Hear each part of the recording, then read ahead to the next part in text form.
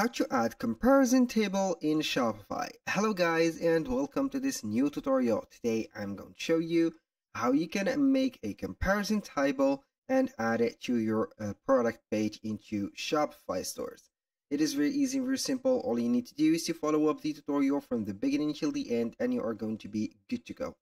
The first thing that you need to do is to head over shopify.com. Then you are going to sign in after your account. Then you are going to face here the admin dashboard. Once you are on the admin dashboard, you are going to visit the product section. So once you are on the product section, you are going to select one of the products that you want to add the comparison table to, or you can go ahead and click on add product. So we are going to play here on the existing products. So I'm going to choose here the fan right there. Then we can go ahead and add it right here. So to add here the comparison table, we have two choices.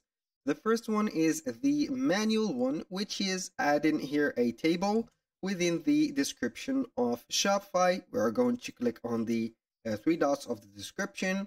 Then we have the choice to insert a table. We are going to insert a table. Then you are going to insert the rows or the columns, the before and after afterwards. So as you can see here, this is the manual and the born method.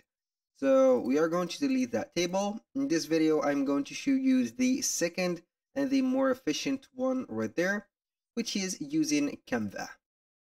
So without coding, we're going to use the Canva tool to create our design and the comparison table. So now we are going to click on custom size. You're going to visit canva.com, sign in into an account and all of that. Go ahead and click on here custom size. Then choose the table size that you want. For example, I'm going to go over a square one for 500 by 500.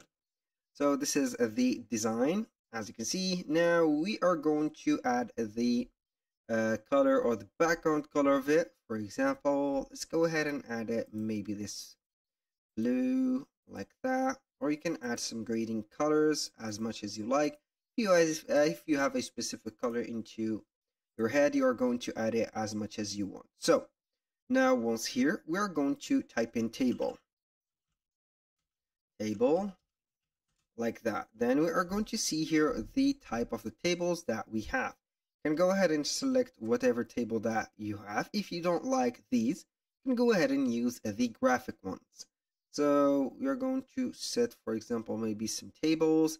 This is looking like a comparison table. So maybe we are going to add this one. So we are going to make it bigger to fit all of the image right there. So we are going to put it like that. You can go ahead and put the elements right there, here and there, for example, or you can go ahead and create your own table. If you want to create your own table, you are going to visit the elements. Instead of adding one of these graphics, you're going to add, for example, shapes. I'm going to put here shapes. Then we are going to see all of the shapes that are available. On here, we're going only to use a standard shape like that. For example, I'm going to put the first one like that. Then we are going to make it a little bit bigger. So like that. And now we are going to change the color of it to something like this gray, this, or that. Maybe we are going to make it like this. So we are going to add, for example, line. We are going to type line. Now we are going to create the line and put it first vertically. So go ahead and put the line or the length of the line as much as you want. For example, the comparison line is going to be at the middle. So we are going to put it like this. Or you can go ahead and put it like that. Not till the end, but we're going to put it like this. So like that. Boom. Now we are going to add, for example, two lines. So let's go ahead and add one line like this. And we are going to duplicate it and put it like that to the other side. Now we are going to add the text. For example, here maybe we can add some words, for example, or we can add some text like headings. For example, I'm going to add here a normal fan, for example, like that. I'm going to put it like that. Then we are going to duplicate that text, put it here, and I'm going to put here our fan. So now we are going to add the checks or the boxes or the comparison elements. For example, here I'm going to put, for example, here, let's say here 5 speeds like that. Go ahead and put it like this. And here we are going to put only 3 speeds. So we are going to put here only 3. Not here, but there.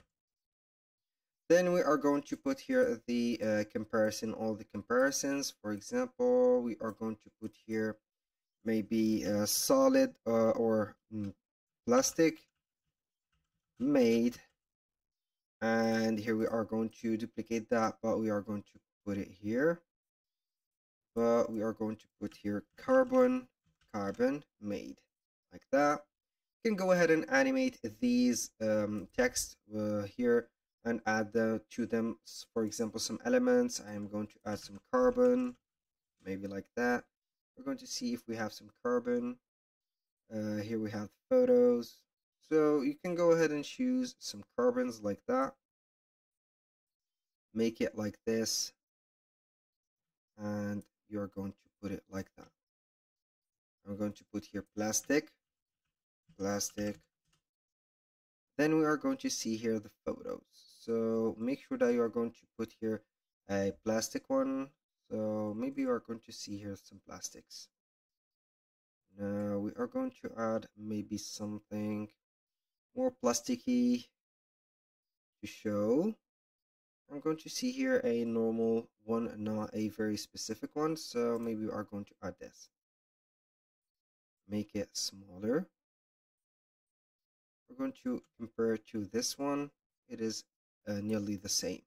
So after that, you are going to add, for example, here, maybe you are going to add the normal one is going to be no battery,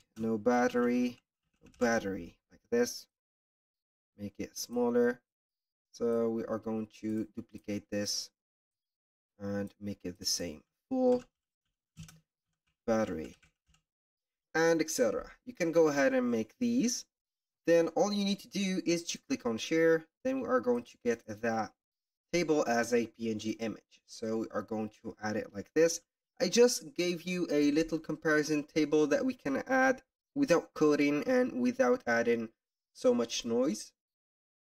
So we are going to see that. Here we have it. Now we are going to head over here the image. I'm going simply to insert that table. I'm going to drag and drop it like there. Or you can go ahead and click on insert image, add an image, boom. It is going to be uploaded. Then we are going to click on done, boom. So here we have the table added. We are going to click on save. Now we are going to be normally good to go. Now we are going to click on view and see it in real time within here. So as you can see here, we have the comparison table. It is added right there. So you are going to make people see the comparison table for a normal hair fan and the fan that we are going to sell. So that was all for today's video. Thank you guys for watching. I hope that you have enjoyed the content and hope to see you soon on the next one.